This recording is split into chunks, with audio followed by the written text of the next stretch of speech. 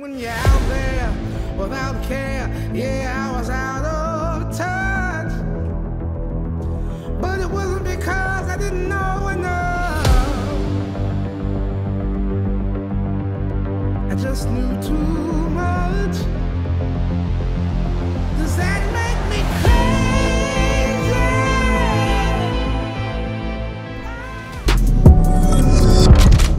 What's up, guys? It's your boy Benny. All war is terrible, and I don't like war. I don't want American blood spilled in war, and if your country is at war, then good luck to you, but I'm not here to help you. I am strictly isolationist, and some of the most embarrassing times of my life was when I agitated for Iraq and Afghanistan, because I just didn't know any better. I was just too young and stupid.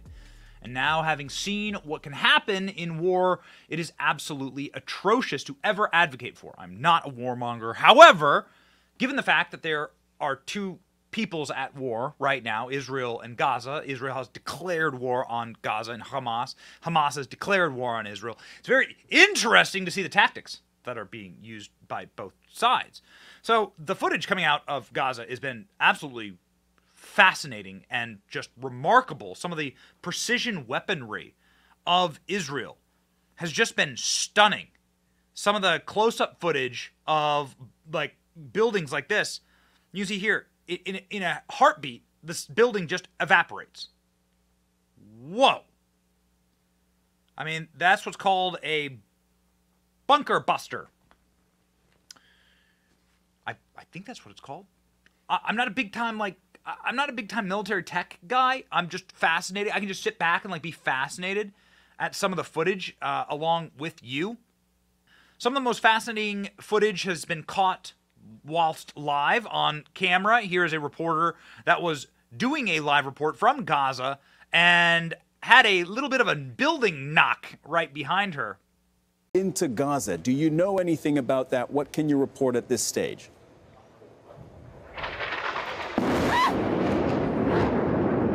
All right. Yumna, please take cover. If you are in a position to do so safely, you can explain to us what we're happening. If you are not in a position to do so safely, Yes. then please get to safety. No, it's okay. This is a missile attack on Palestine Tower, right in the middle of Gaza City. Yumna, take a moment to breathe. Take a moment, you and your team.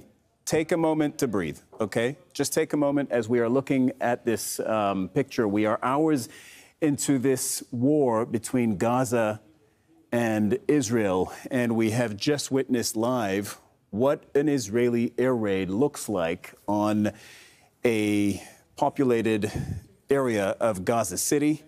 What we believe is a residential building. What you're looking at right now is a live shot of Gaza City.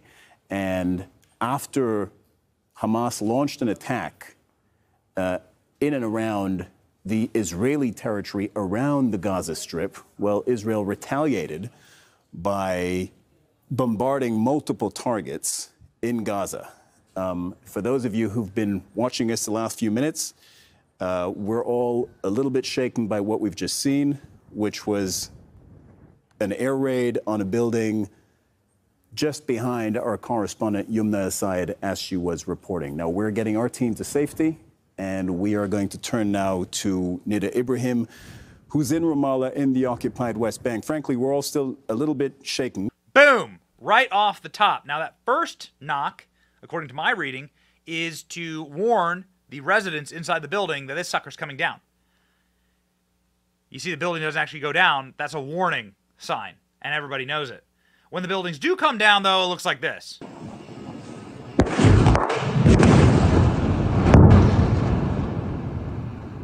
One, two, three. See ya. Demolition, man. Fascinating. Look at how that building goes down, but the other buildings don't. Curious little conspiracy theory there. So, pretty remarkable. This tweet got community noted, saying that the building was used by Hamas for weapon storage and operational planning. Israel provided advance warning that the residents could evacuate before it was demolished. Now, there is something that is really fascinating in this current war, which is the advanced warning that Israel gets via its Iron Dome. The Iron Dome is one of the most fascinating pieces of weaponry in the world. The Iron Dome is a radar-based missile detection system inside of Israel, and you can see it working in mass with a 90% plus success rating to intercept the rockets from Gaza that are being fired indiscriminately. They're dumb rockets being fired indiscriminately by dumb people into Israel. And the footage of this is just insane. וואו. הנה עכשיו, חכה. זה כיפת ברזל שלנו, אחי. Just insane. לא, הפיצוץ זה אירוע עליהם. Boom, boom, boom, boom. לאן זה? זה מעל אשדוד, אשקלון. תראה, זה ממשיך. So, obviously the flares in the sky are the rockets themselves being launched, and the explosions are the Iron Dome intercepting those rockets.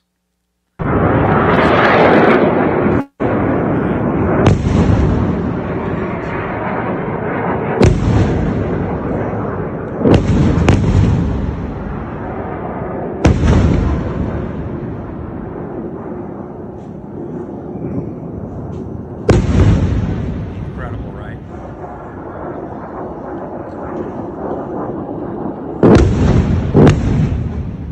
We are living in the future, baby. I mean, here's your space age. Look at this.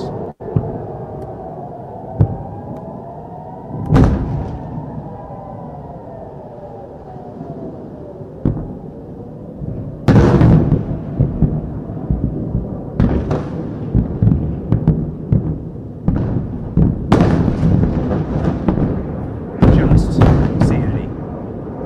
So, there was a Fox News report where a Fox News journalist who's just great work named Trey Yingst was caught having these little during a pieces live of information trickle in with the about Iron Dome what the Israelis going knew off and above what they him. didn't know.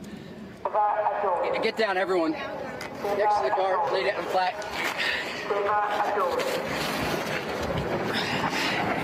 Everyone down, flat, cover your head. More rocket fire now, loud explosions coming off.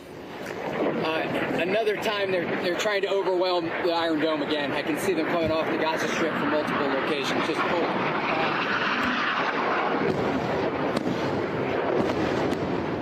There you go. You can see it happening above, live on TV. Stay down, Awesome. guys, stay down. So,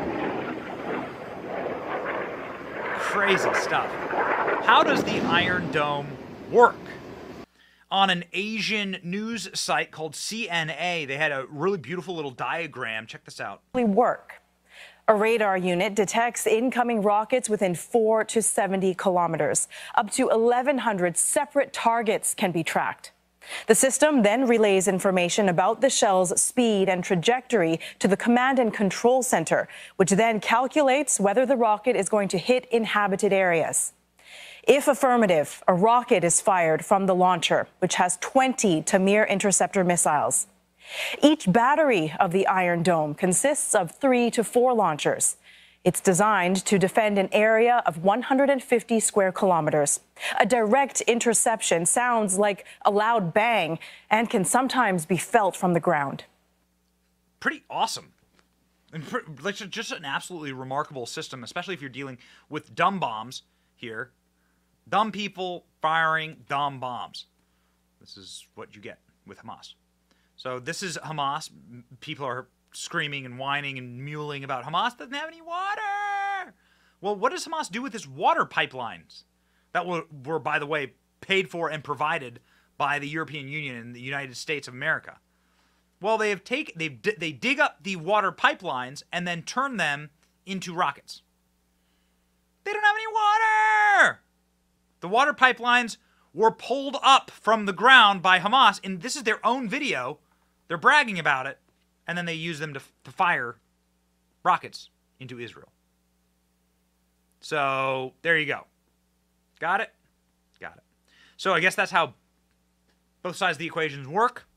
Again, fascinating to see. Don't like war, but you can still sit in awe and watch the space-aged wonders of modern military technology. The Iron Dome. Truly incredible. Be safe out there, ladies and gentlemen. It's your boy Benny, hoping for a more peaceful world without communism. Like, share, and subscribe if you agree. See ya.